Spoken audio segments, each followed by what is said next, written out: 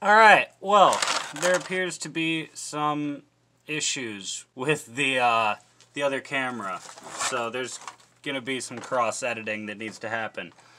Hasbro, if for whatever reason you're paying attention to my videos, do better on your packaging, because I was really hoping to save this, and I had to, like, destroy it to get it open. So, that kind of sucks. That's a shitty. There's some sort of paper friend in here. Let's see if it's just legal shit, or... Would you look at that? It's a page of legal shit. We don't care about that. We're here for this guy. So I'm going to get him out of this and we'll talk. Alright, so let's talk about the figure.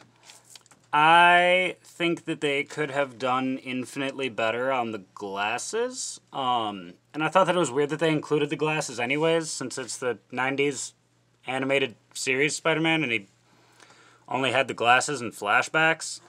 But, so detail-wise, not a fan. And I don't like how they did the glasses. The glasses are really shitty, and mine got kind of fucked up in the packaging, so that's lame. But he's got the usual ball joint head that Hasbro has been doing.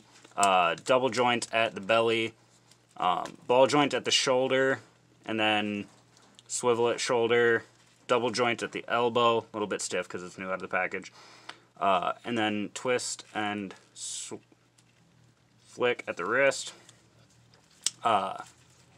He's got ball jointed hips, twist at the thigh, double joint at the knee, and then he's got no rotate at the ankle, but he has this type of action going on.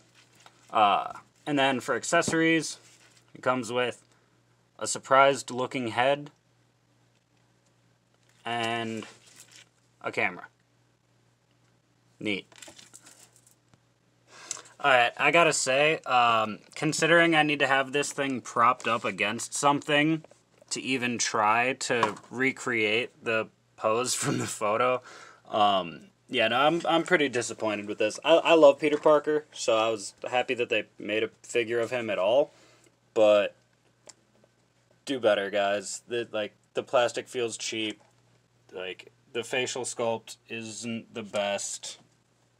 Both of the heads are kind of fucking lame, because, like, what... I don't know, I feel like, even for display, I'm never gonna use the fucking half and half face. Like, I don't know what accessories I would expect, but, like, I don't know, copy the Daily Bugle or something? Like, I don't know, I just feel like they could have done better. Yeah, sorry this video is gonna be really shitty, but there we go. Welcome to Marvel Legends, I guess. The figures are shitty, and so are the videos. Give me your money at the links in the description. Take care of yourselves, take care of your... And we'll see you in the next one.